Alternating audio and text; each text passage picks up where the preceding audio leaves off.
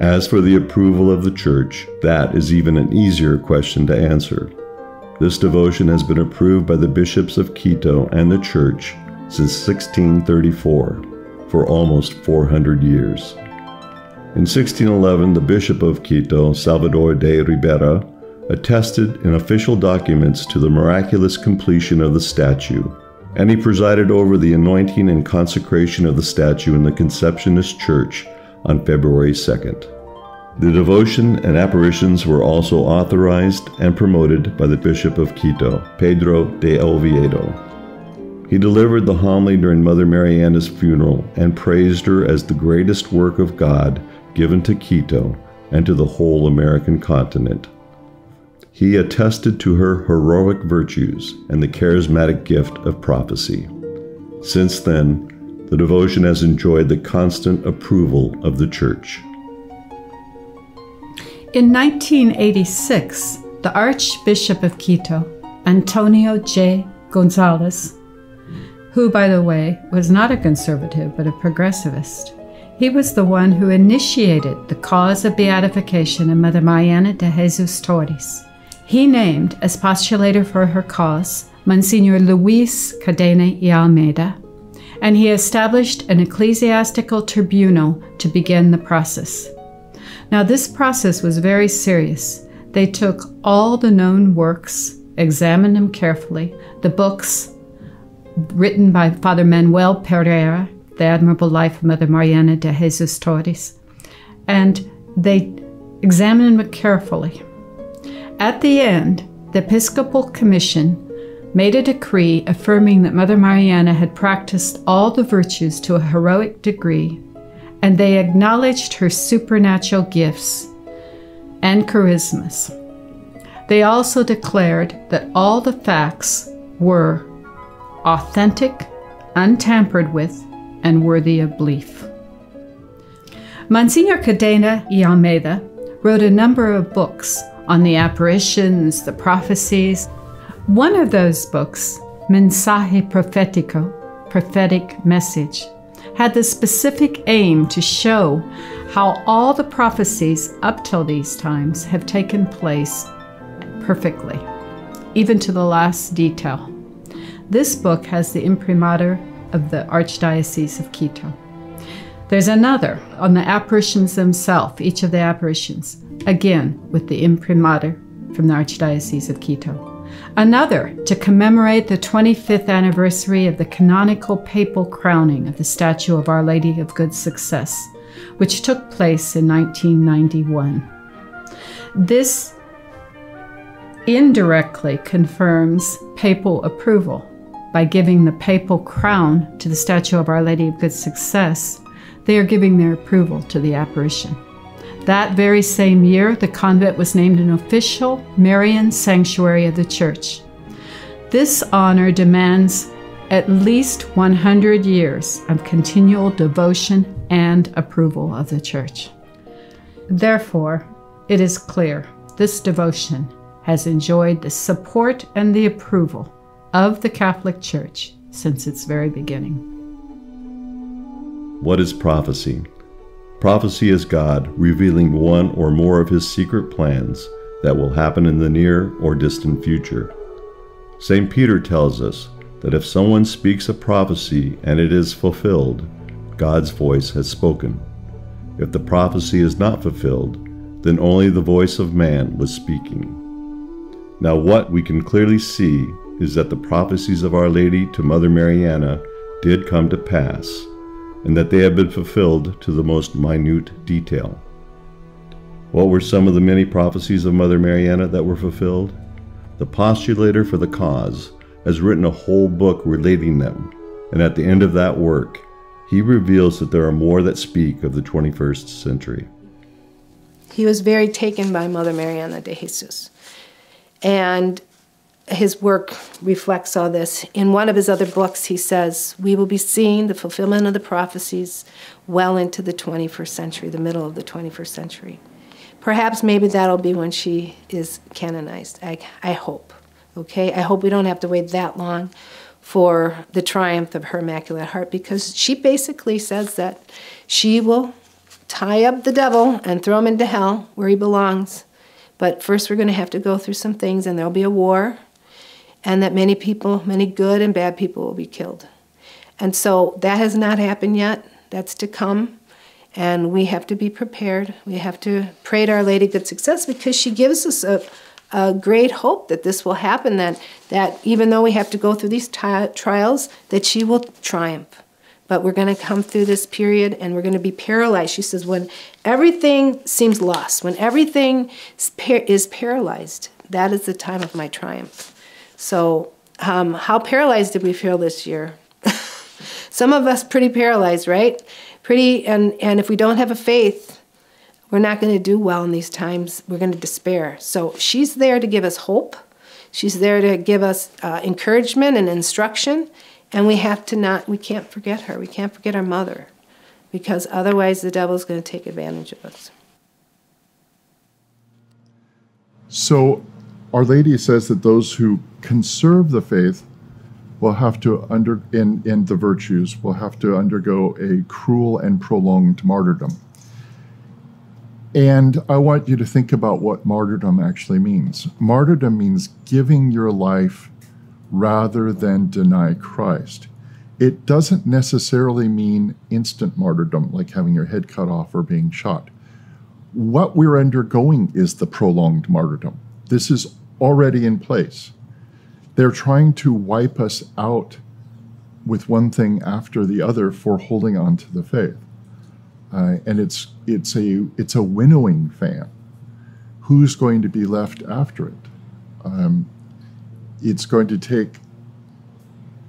take supernatural intervention on the level of our souls to give us that perseverance, not unlike final perseverance that we pray for on our deathbeds, but in its slightly more protracted form.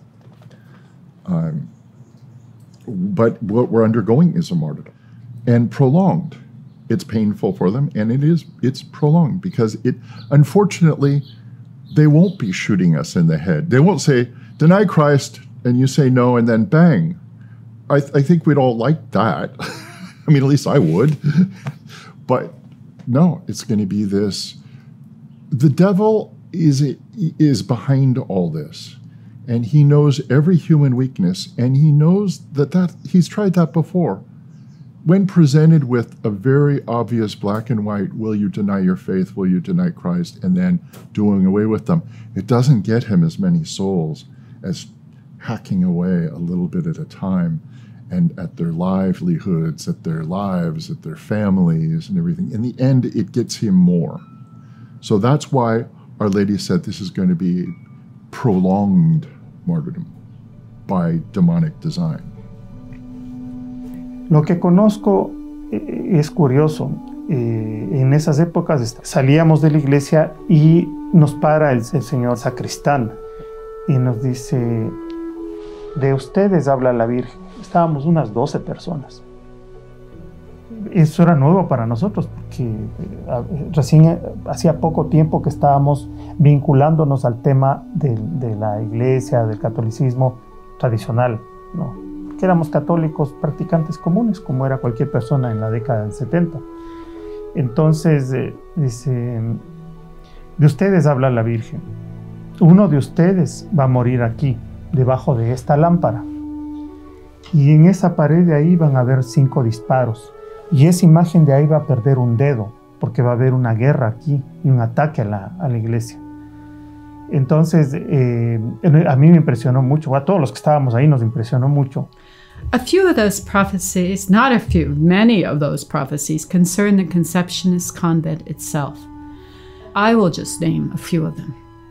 She predicted the day and year of the death of her aunt, Mother Maria de Jesus Taboada, as well as her own death, as well as those of all the founding mothers. Another example, she noted that there would be a relaxation in the monastic discipline inside the convent after a century. This happened after 118 years. After the convent was established, there was that relaxation. This was one of the more important ones. She predicted that the Franciscans would be removed from the direction of the convent, and the convent would be placed under the diocese. This actually happened in her lifetime. As Our Lady told her it would, Our Lady also reassured her it would not happen under her reign as abbess, but under that of another sister, which in fact happened. This was a very sad thing for these sisters because they were part of the family of the Franciscans. St. Francis of Assisi was their spiritual father, and to be removed from the order's direction and placed under the archdiocese, or diocese at that time, was something very tragic and a great suffering for Mother Mariana. Mother Mariana was told that the community would suffer a long time from this loss of the Franciscans, but that finally a golden era would come when the Franciscans would return. This would happen at a time when our Lord would send a prelado to restore the church. Blessed and prized before God, this chosen son will ask the vicar on earth to restore the jurisdiction over the convent to the friars. Now, this will happen, she said, only after a time, when the corruption of customs in the world will have seemed to reach its apogee. The convent today remains under the diocese, the archdiocese today, and as we are surely in that time when the corruption of customs has reached its apex. Thus, we can expect that this golden era will occur sometime in the near future, after a chastisement and as part of the complete restoration of the church and religious orders that Our Lady promised. In another apparition in 1610, she spoke more of this prelado, which, I think important to note, in those times was a word used to refer not just to prelates of the church, but to distinguished laymen as well. For example, to identify the heart of Garcia Moreno, which had been hidden during the revolutions to keep the revolutionaries from destroying it, it said, the heart of Prelado Gabriel Garcia Moreno. He was certainly not a prelate. He was a president of the country, a married man, and a great hero. There's a novena to Our Lady where they speak of Nuestra Señora Prelada. She was certainly not a prelate, but it was a sign of a distinguishing title given to important persons. In this apparition in 1610, she foretold, dire times will come when those who should justly defend the rights of the church will be blinded. They will join the enemies of the church to help them with their designs. Woe to the error of the wise.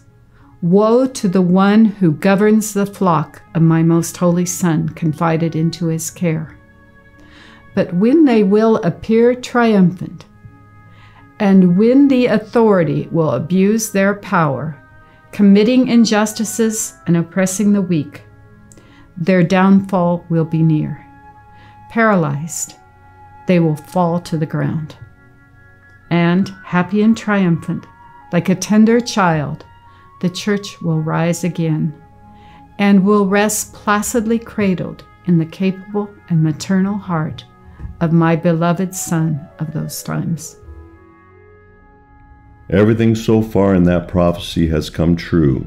The ones who should be pastors of the flock, even the supreme pastor, are abusing their authority.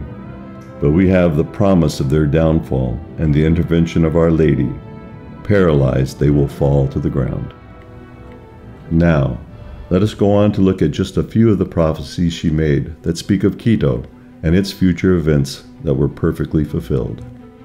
In 1599, Our Lady told Mother Mariana that after 2 centuries, under the influence of the Masons, Ecuador would cease to be a Spanish colony and become an independent republic after a long and bloody war.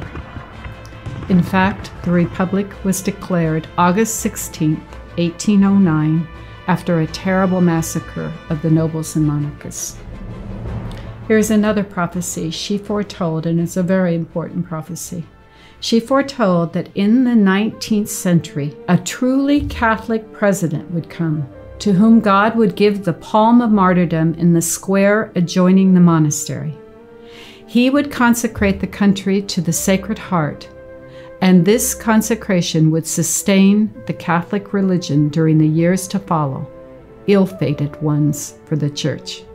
And this was exactly what happened. The president was Gabriel Garcia Moreno, who installed a Catholic government, overthrew the Masons, which is an incredible thing. His story is well worth reading.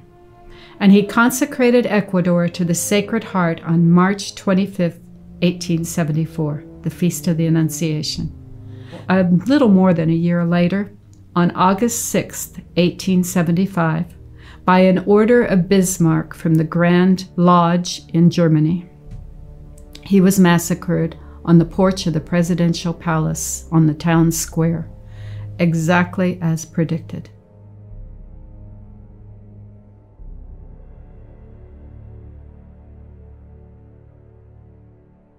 After his death, the Freemasons took control again, and these were indeed ill-fated years for the Church.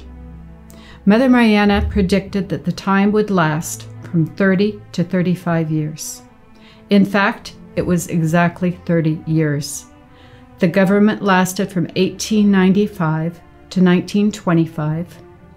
Today it's known as the rule of the liberals, that time. And it was a virulently anti-clerical government that did all it could to destroy the Church, secularize the state, and also to close the Conceptionist convent because they wanted to confiscate that property. But despite all their efforts and all their power, they were never able to do that, as Our Lady had told Mother Mariana, because this convent would last until the end of time. There are also many other prophecies that concern the whole world. Our Lady foretold that the proclamation of the dogma of her Immaculate Conception would be made in the mid-19th century, at a time when the Church would be strongly attacked and the Pope would find himself a prisoner. On December 8, 1854, this was done by Pope Pius IX, truly a prisoner of the Vatican under Garibaldi, who had usurped the Papal States and the city of Rome. She foretold that the Assumption of Our Lady would be proclaimed a dogma of the Church in the 20th century. Pope Pius XII did this in 1950. One of the most significant of these prophecies we see unfolding before our eyes today. Our Lady revealed there would be an explosion of blasphemy, heresy, and immorality in the Church and society. Indeed, she pointed to exactly the time of Vatican Council II, which occurred from 1962 to 1965, and after it, progressivism installed itself officially into the Catholic Church. These changes led to the loss of faith she predicted, to the decrease in vocations she predicted, to the impurity in the world, in people, and in the clergy, even high prelates, and the complete breakdown of good customs. What were the prophecies that spoke specifically of the crisis in our times? 1 year before the statue was made, Our Lady stressed to Mother Mariana, in fact, she was chastising her for not having made it sooner. It was January 21st, 1610, and she told her it was necessary for this statue to be made because it was necessary for a great crisis that would come in the future, shortly after the middle of the 20th century. For at that time, she told Mother Mariana, the passions will erupt and there will be a total corruption of customs, for Satan will reign almost entirely by means of this Masonic sects. They will focus principally on the children in order to sustain the general corruption. Then she spoke of each of the sacraments, the abuses that would take place, how they would be changed or disregarded or given little importance. A lady of good success told Mother Mariana, well, to the children of these times, it will be difficult to receive the sacrament of baptism and also that of confirmation. Making use of persons in positions of authority, the devil will make a great effort to destroy the sacrament of confession. We can see that Our Lady was warning us. The devil, he's a fallen angel, and he has infused knowledge. He has a greater intellect than any human being on earth. The only human that was smarter than him was Our Lady. And so he knows where to strike in the battle. And so the sacraments are the economy of salvation. The main way we save our soul is through the sacraments. And this is what he did. He attacked the sacraments. In the Second Vatican Council, not only did they create a new Mass, they changed all the sacraments, the formulas and so forth. And we see this. And so baptism, we see so many people don't take it serious today. We see how many children are not baptized until our ages. We see so many people that have children out of wedlock and the children are not baptized. She's telling us that this is what we're going through. She said it will also with confirmation. And this is what happened after the Second Vatican Council, that the bishops, they used to confirm at the age of maybe 12, the latest. Now they started saying, no, we won't confirm children until they're 16 years old. Well, unfortunately, by the time they're 16 years old, most of them have lost their purity. And what happens in confirmation, it's a completion of your baptismal grace. And we receive an outpouring of fortitude. And these children need that fortitude to fight the peer pressure, to fight the evil that is around them.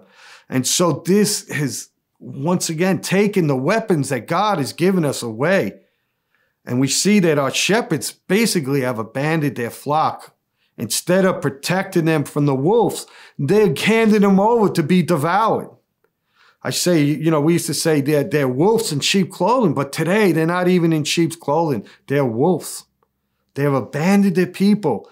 In this past year, what happened? Our bishops, they shut down the churches. People weren't getting baptized. People can't get anointed. Everything, no confirmations, no Eucharist. This is the only ones that can oppose this is the Catholic Church. And there are bishops, instead of feeding the flock, shepherding the flock, they are devouring the flock and leading. And our Lord said, if you don't eat my flesh and drink my blood, you cannot have eternal life. And what do? They deny us the Eucharist. The people couldn't get anointed. They're going in the hospital, they're dying, they can't get anointed. They won't let priests like me into the hospital to anoint sick. And Our Lady talks about that. I'm going to read that in the prophecy. And so this is all through the infiltration of the Masons in the priesthood, and they have destroying souls. Souls are being led to hell because we need the sacraments. In the early church, Catholics would receive communion every day if possible because they know if they didn't, they wouldn't be able to endure the persecution. They wouldn't. And if they would be caught at Mass, they would be put to death. They would be put to death. And they still went to receive the Eucharist. How many people are in hospitals that can't be anointed? And this was another crime since the council. They started implementing all these crazy things, extraordinary Eucharistic ministers, having lay people usurping the rights of priests, going into the hospitals, giving hosts to people that are dying or very sick. Well, I was a chaplain in a hospital for many years, and the average person I visited in the hospital was away from the church for 25 years, no confession. And so when these lay people go in, what do? They receive the Eucharist. They commit sacrilege. And this is not saving people, it's leading people to hell. All these things have been happening for the last 60 years. So Our Lady warned us about this. And she was right. Unfortunately, she was right. Our Lady warned us too. She said there will be a great effort to destroy the Sacrament of Confession. I cannot tell you as a priest how true this is. I'm a missionary priest. I've been conducting missions for many, many years. I've been a priest 22 years. And I was going to missions, preaching all week. I was hearing confessions 12 to 16 hours a day. And the damage that is done since the council is devastating because the priest, even traditional priests, have not been trained properly in the confessional. The great moral doctor of the church is St. Alphonse Liguori, and nobody wants to follow him. St. John Vianney said he didn't become a good confessor till he read the works of St. Alphonse. And so today the priests, because they're not trained right, even when people go to the confession, the confession has become a revolving door. And in order to receive absolution, you have to have true sorrow for your sins. You have to confess them in species and number. But you also have to have amendment of life. And so many people are what we call recidivist sinners, that they keep committing the same mortal sin without ever amending their life. And those people, for the good of their soul, must be delayed. The absolution must be delayed. Must be delayed. And then remedies must be given to them to uproot the vice. They must remove the occasions of sin. And so because the priests haven't been trained right, even traditional priests, they go and absolve these people. And meanwhile, the absolutions after 3 times of not having amendment of life are not even valid. Many of these people are despairing. They're despairing because they say the sacraments don't work. I pray the rosary every day. I go to confession every week, and I can't stop sinning. This is the crime. It's so sad to see these souls. I was blessed that I had a holy professor that taught us nothing but St. Alphonse Liguori. And so when you apply his teachings to these poor sinners, you set them free. I have people that have come to me that have been in bondage for 30, 40, even 50 years. And when you do what St. Alphonse says, you delay the absolution, you give them the remedies, you uproot the vice. They want to literally kiss your feet because they've been in bondage for so many years. And today, with all this, what they've done, not only in the United States, throughout the whole world, people are despairing because they don't have access to the sacraments. I just read today that in Ireland, they just passed a law that if you were caught at the holy sacrifice of the Mass, you receive 5 years imprisonment. 5 years. And it's people think this is going away. It's not going away because we're in a severe crisis. And God is pouring out these chastisements on us so that we will repent. When we stop sinning, God will answer our prayers. I want to quote another prophecy that Our Lady of Good Success told Mother Mariana. I quote, "The same will happen with Holy Communion. How deeply I grieve to manifest to you the many enormous sacrileges, both public and secret, that will occur from the profanations of the Holy Eucharist." This is so true, my friends. It never ceases to amaze me when I do a mission and I preach about people that commit sacrilege, where they know that they're in mortal sin and they still receive Jesus in the Eucharist. And when you do that, you bring condemnation upon yourself and you desecrate our Lord in the Eucharist. So many people, and sometimes I'm still shocked to this day, said, "Are you sure you knew you committed a mortal sin?" "Yes, Father." And you knew you shouldn't go to communion?" "Yes, Father." "How many years have you been doing this?" Some people, 40 years. 40 years. Sacrilege communion is rampant. In the Novus Ordo Church, I don't know how these priests give communion to these people, these women that come up half nude. Immodestly dressed, they're committing sacrilege when they see our Lord dressed immodest like that. The priest is committing sacrilege when he gives a woman communion when she's immodest. These priests let these women get married. They come down the aisle on their wedding day. They're going to confect the sacrament with their spouse. and everything is hanging out, showing, immodest. I would never marry anyone, no woman dressed like that, and no priest. He commits sacrilege. This sacrilege is on such a wide span. It's unbelievable. And that's one of the worst sins you could commit. It's against the first commandment. The commandments is a hierarchy structure. Of course, the worst one to commit a sin against is the first commandment. And when you commit a sin, the first 3 commandments, you offend God directly. And then the next 7 commandments, you offend God and your neighbor. So the worst one is the first commandment. And sacrilege is one of the ways to offend our Lord. And this is in receiving the Eucharist. Once again, in mortal sin. I want to go on. Our Lady goes on and says, often during this epoch, our times, she means, the enemies of Jesus Christ, instigated by the devil, will steal consecrated hosts from the churches so that they might profane the Eucharistic species. My most holy Son will see himself cast upon the ground and trampled upon by irreverent feet. We see this happening today, my friends, in the whole church. Communion on a hand is an abomination in God's sight. When you put a host on someone's hand, particles fall on the floor all the time, and they notice.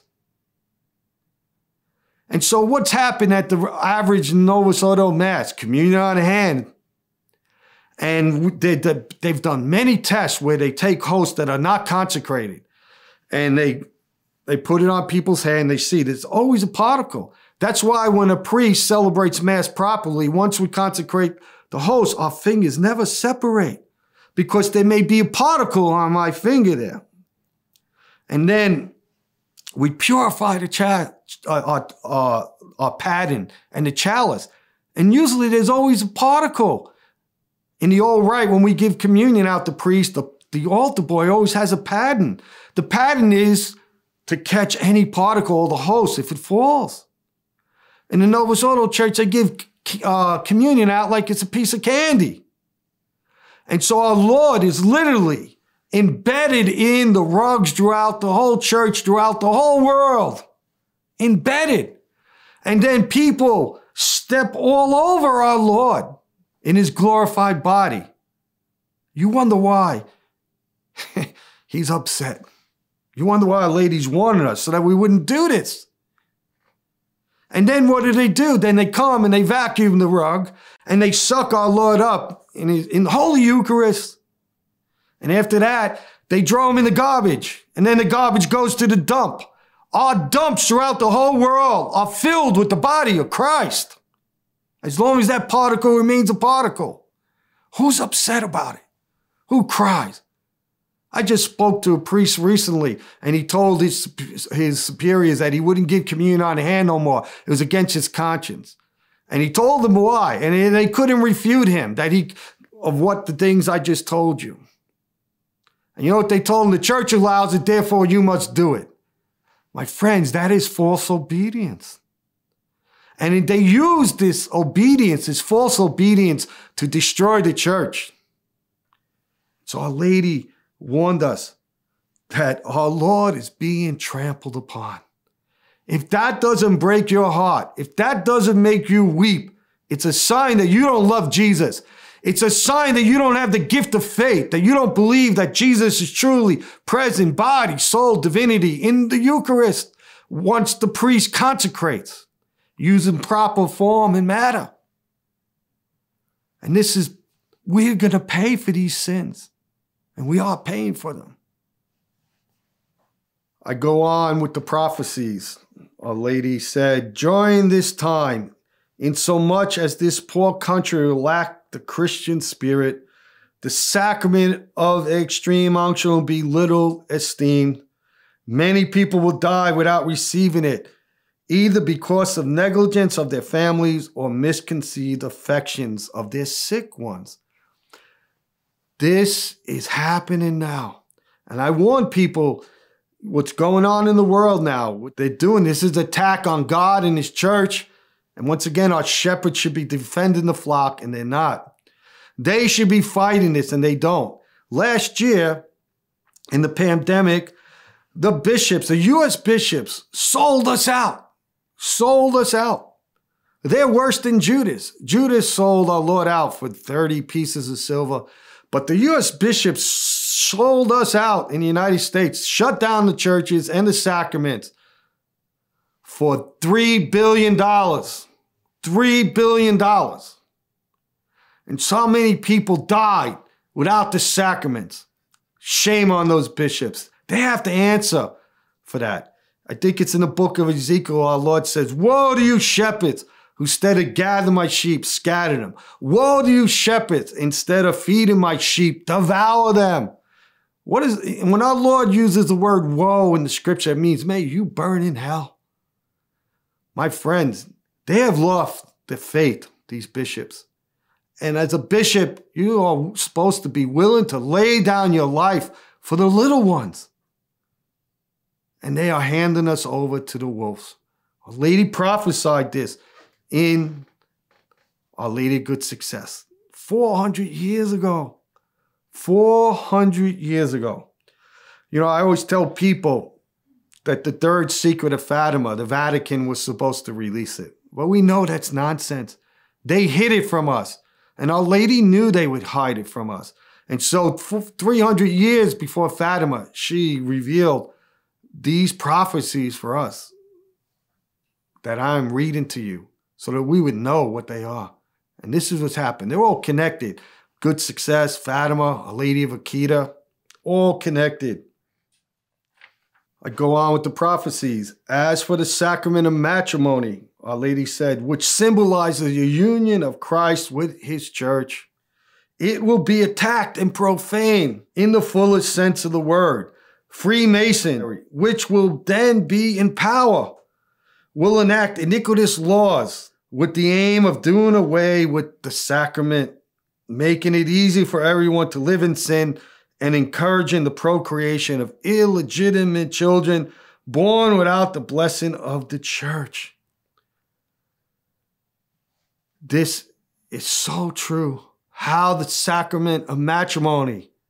Once again, the sacraments are the main means of salvation. And the devil is like cutting the legs off the church, attacking us in the sacraments. And so we see today in our society these Masons promoting all unnatural vices, homosexual, lesbians getting married. There's no marriage. When God created Adam and Eve, he created man. He created woman for man, not man for man. And God introduced the Sacrament of Matrimony. And nobody can change that. You can't play around with that. And any priest like me that speaks out against this, they want to take your head. Praise God, I hope they do. We got to be willing to lay down our lives for the church. Lay down our lives for the church. And that's one of the lessons we learn with the apparition of Our Lady of Good Success when we look at Mother Mariana Torres. She was a victim soul. She died 3 times. 2 times she came back to life. She gave her life totally for the church and for our times. And this is the spirits that's missing in the church. Nobody wants to be a saint no more. Nobody's encouraged to be a saint. The spirit of sacrifice has left the church. And that's what Catholicism is all about, being crucified with Christ. Crucified. Our Lord said, if you want to be my disciple, you must deny yourself, pick up your cross and follow me. Our Lady of Fatima told us that the reason why most souls go to hell is because no one will pray or do penance for them. When we read the life of Mother Mariana, we see what a victim soul she was. And there was a bad nun in the convent that was leading the revolution inside her convent. And they called her El Capitan. And our Lord revealed that she was going to be cast into the pit of hell and that he would spare her if Mother Mariana would consent to suffering the pains of hell on earth for 5 years. 5 years. For one soul. And you know, Mother Mariana, who was filled with heroic virtue and on fire with the love of God and the Blessed Virgin, said, yes, I will do that. Mother Mariana was educated. She knew the faith inside out. She knew what it meant intellectually, what the pains of hell are. You got the pains of sense in your body, the pains of the fire. In all the senses, the way you offended God, the more you offend God in a particular sense, the more you will suffer in that sense. And St. Anthony Mary Clara tells us that the souls in hell are like fish in a fish tank surrounded by fire. Fire coming out of their eyes, their ears, their nose, their very bowels. She knew that she would suffer that for this one soul. She said, yes, the greatest pain in hell is the pain of loss. Because when you die, the veil is lifted. You realize that you lost the infinite good, infinite love, which is God himself. And the pain of loss is in proportion to what you have lost. In proportion. So when you lose a couple of, say, 25 cents, $1, ain't bothering. But say you lost all your possessions in life, it'd be a lot more painful. Well, when you're in hell, you realize that you lost the infinite good. Therefore, the pain is infinite. And in those 5 years, Mother Mariana suffered the pains of hell. She felt like it was for eternity because that's part of the pain, that you know it will never end. So in other words, Judas is in hell for 2,000 years already. It's like his first day, first moment. And it goes on and on for eternity. God is looking for souls, my friends, that are willing to deny themselves, pick up their cross, and follow him. Looking for souls, Our Lady of Fatima told us that if we pray for souls, they won't go to hell. Are you willing to pray for your loved ones that are astray? Are you willing to pray for the Pope who's gone astray and all these prelates that have abandoned their flock? This is what we need. Another prophecy from Our Lady, I quote, "The sacred sacrament of holy orders will be ridiculed, oppressed, and despised. The devil will try to persecute the ministers of the Lord in every possible way. He will labor with cruel and subtle astuteness to deviate them from the spirit of their vocation and corrupt many of them. These depraved priests who will scandalize the Christian people will make the hatred of the bad Catholics and the enemies of the Roman Catholic and Apostolic Church fall upon all priests. This apparent triumph of Satan will bring enormous suffering upon the good pastors of the church." We could see with the scandals that have taken place in the Catholic Church, of the pedophiles and so forth, many scandals. It's so heart-wrenching when we see what has happened in the church, especially since the council. I was reading statistics recently that after the Second Vatican Council, in the first 10 years, approximately 70,000 to 100,000 priests left the priesthood, left their vocation. And then we see all the bad priests.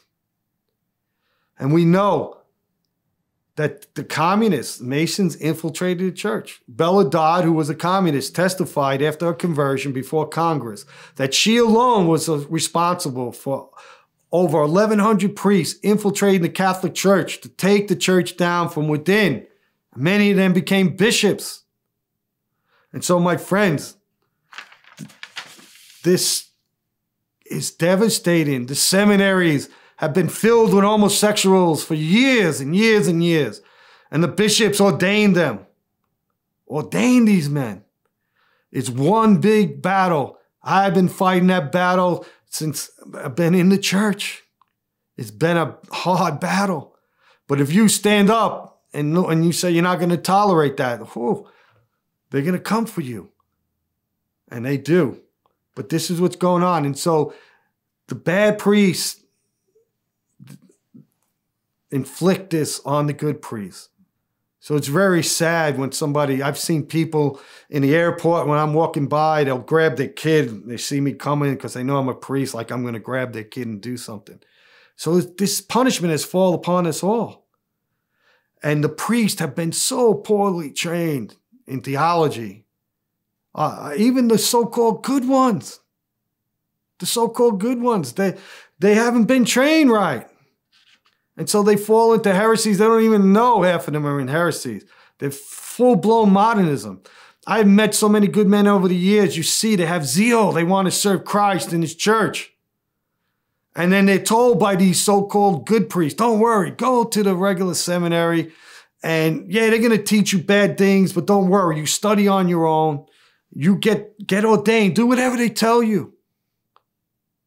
And then when you get out, don't worry. 3 years after you're ordained, they're going to make you a pastor because there's such a shortage of priests. These are all lies. And these are true. They do make you pastor quick. Not if you're Orthodox, though. But what they don't realize, these young men, is the system is so corrupt that when you go through 6 years, 8 years of formation, and you compromise, you wake up one day, you're a full-blown modernist, and you don't even know it. And you're going to continue to compromise. There's a basic moral principle I wish all these men would use. You can never use evil means to obtain a good end. Never. And it's constantly being applied. Not being applied, excuse me. That they use, oh yeah, don't worry, we're going to go reform the church.